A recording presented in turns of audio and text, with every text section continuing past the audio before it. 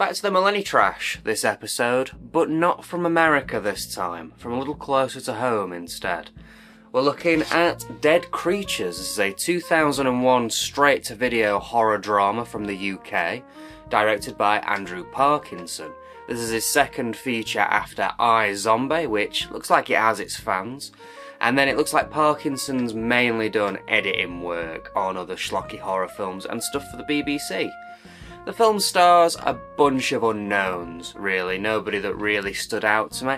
There's Antonia Beamish, who was in the last horror movie, a film that Tartan put out and I've had since I was a teenager. And then there's Bart Ruspoli, needed to check that one because I keep forgetting his name. Bart Ruspoli, who produced the Stephen Graham film Boiling Point not too long ago, and the popular TV show Band of Brothers. That's about it for people I recognised or people that are worth mentioning from this. Unless I've missed someone, let me know if I have. So, be interesting seeing some Millennium Trash from the UK. There's nothing about this online again. This is another really obscure one, so no idea what we're in for here. Let's have a look.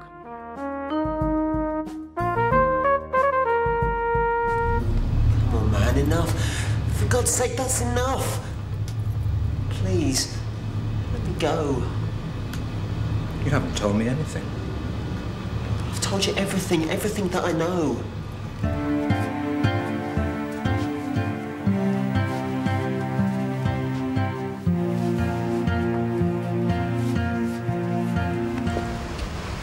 What happened to you?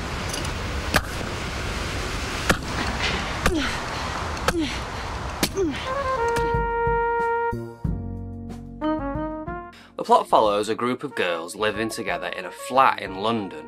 They've chosen to live together because they all suffer from the same infection, transmitted the same way as a vampire does, through bites. It turns them into cannibals and also slowly deteriorates them. So they live together, trying to survive, trying to find food. They find another member of the group, they lose a member of the group, all the while trying to avoid a cannibal hunter who's going around killing the cannibals, trying to figure out what happened to his daughter. I'm not gonna lie, I was quite into this for the first half an hour. It wasn't too bad. Unfortunately though, as it goes along, its premise kinda wears a little bit thin. It's almost as if they sort of had this great initial idea and then stretched it into a full hour-and-a-half feature. And it really does wear thin, and I was really struggling with that last half an hour. It's not without its highlights, it's just a little unrefined.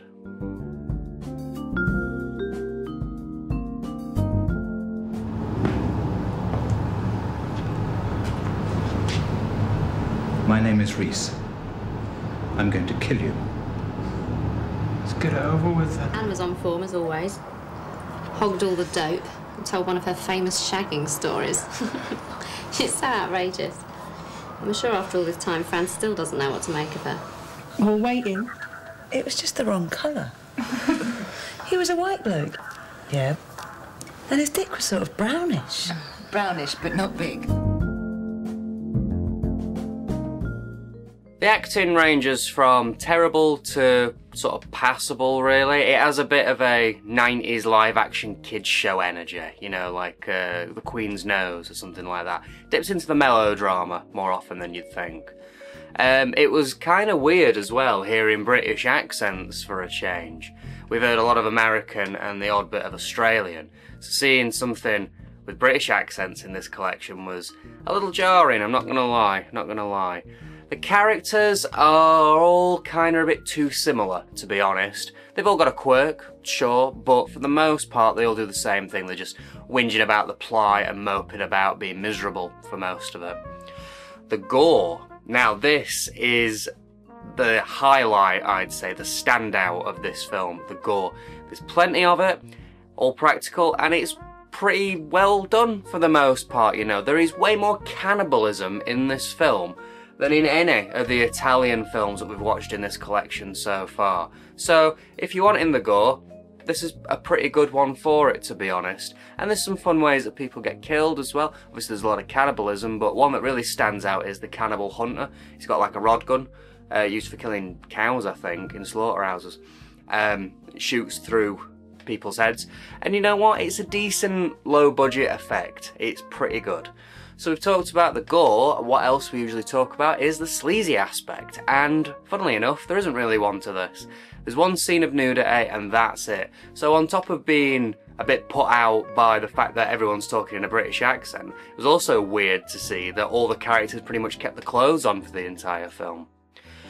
It's shot relatively well, looks nice, it's competently made. The music is a little stock sounding, which can be a bit jarring here and there. But for the most part, it just sort of disappears into the film, really. It's just sort of nondescript. The sets are all really cool, though. It's definitely got a British feel, like the flats. The high streets as well, they're all very British. And this is something that was kind of fun when watching the film, was looking at the high streets, the shops that were around in the early 2000s that we don't have anymore. And then there were other aspects to it as well, like there's a scene where one of the characters are flicking through an Argos catalogue, and one that really made me laugh was it just stops on an advert outside a shop, and it's just got Alan Titchmarsh's face, and it just sort of lingers on him for a bit. Quite funny, but quite nostalgic as well. It was definitely one of the things I enjoyed the most about the film.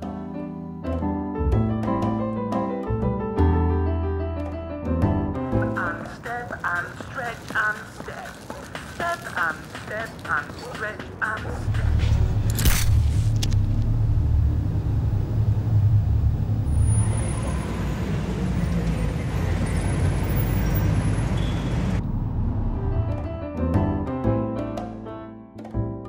So at the beginning I referred to this film as millennial trash, and I wasn't quite misleading with that, but I'd say that this only just fits into the category of millennial trash. It's quite different to a lot of the ones we've seen in the past, especially on this label. It's missing quite a few of the tropes that you'd think. Things like the over-the-top crazy editing, the goth metal soundtrack, or the bizarre transitional effects that are just slapped in all over the place. I don't even think it's shot on digital, actually. This looks like it's shot on film. But it was made back end of the 2000s, released in 2001, and it does have some similarities. So I'd say that it just makes the cut. Because what we do get in this film is angst. Tons and tons of angst, pontificating, moping, self-harm, and just a general aura of bleakness. And I'd say because of this, it just makes the cut. It does feel quite millennial trash in its dialogue, I'd say anyway. It's a bit of an odd one though, this film, to be honest, because it's more of a drama, I'd say, than a horror film. It feels almost like a soap opera or a kitchen sink drama for a lot of its runtime. Now on the back, it compares this film to Ken Loach and Mike Leigh. And I'm not going to lie, when I first read that, I scoffed at the idea. I quite like these guys as films. Ken Loach and Mike Leigh, big fan, and I thought, as if that's going to match up to those guys. And you know what? It doesn't quite match their level, but I can see the comparison. It has this sort of just sense of like hopelessness and despair that obviously Leigh and Loach are like masters of. And it does do it relatively well, but obviously Mike Leigh, Ken Loach, they can tell an engaging and emotional story through the bleakness, whereas this film just feels like it's treading water for the last hour and it just runs out of ideas. Now, we are going to move on, but it might not be where you think we're going.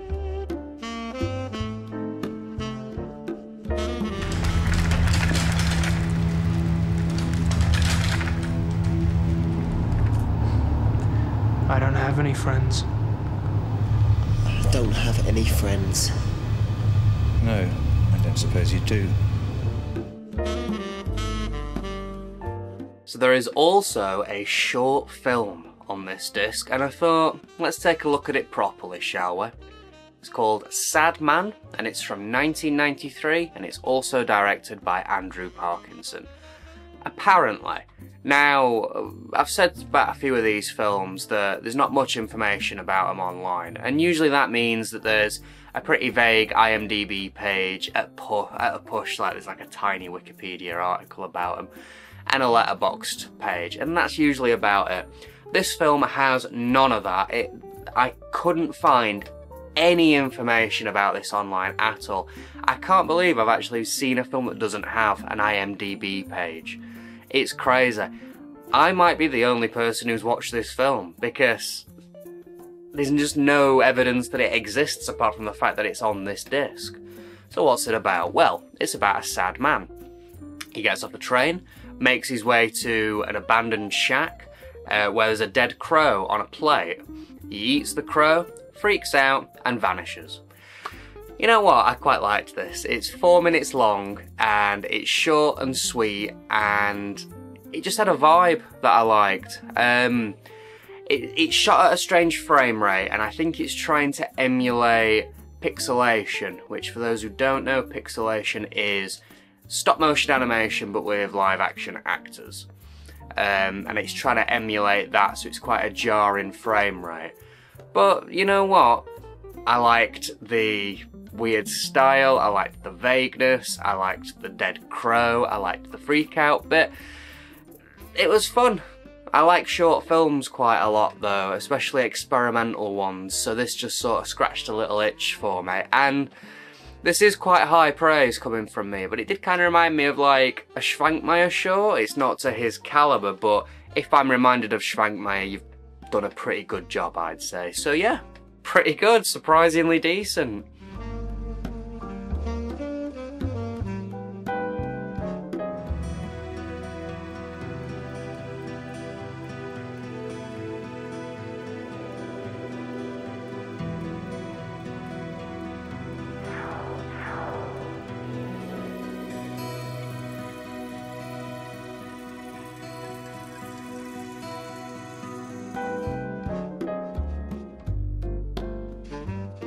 Right, let's talk about the print.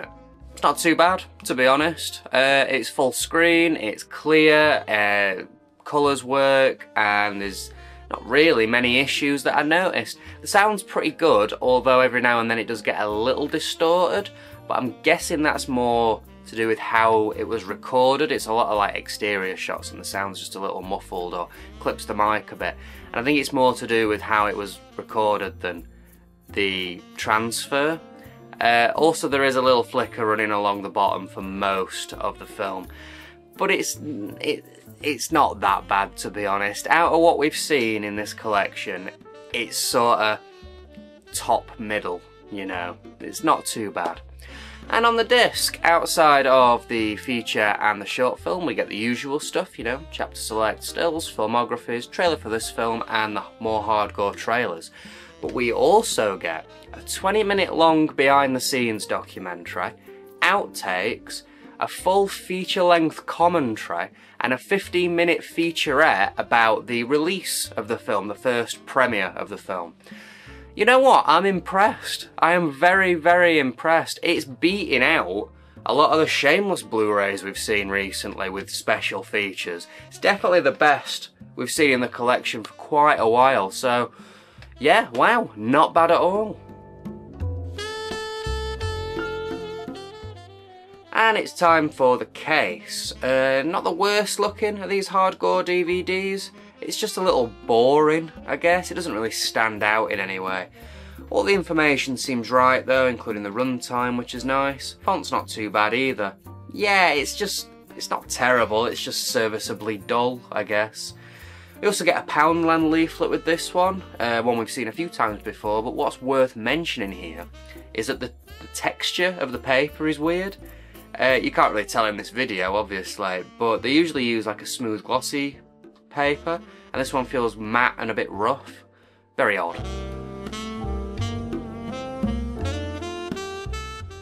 Overall then, it's got an interesting idea and a completely different feel to all the other films we've covered in this collection so far. But unfortunately, it runs out of steam a little too quickly, and it can be quite dull. The gore's decent though, and it is quite fun looking at early noughties UK. Quite nostalgic. So yeah, it's a bit of a mixed bag, sure, but I'd say that this gets a light recommendation from me. I'd say it's for those who have seen something in this review that's piqued their interest somewhat. If you've watched this review and thought that looks absolutely terrible, then it's probably not for you. To be honest, I don't really think it was for me, really. But there were just a few things in there that intrigued me, and I didn't hate it. So, if you're in the market for this print is pretty damn good as well. There's plenty of stuff on the disc. That short film's probably worth your time as well, and it's only going for a couple of quid online. So if you are wanting to pick it up, this is a pretty good way to go. There is a Shriek Collection version, obviously, as there always is, and there's a couple of imports, but honestly it's probably not worth the effort importing, especially when this version's fine, and I doubt the print's any different on those either.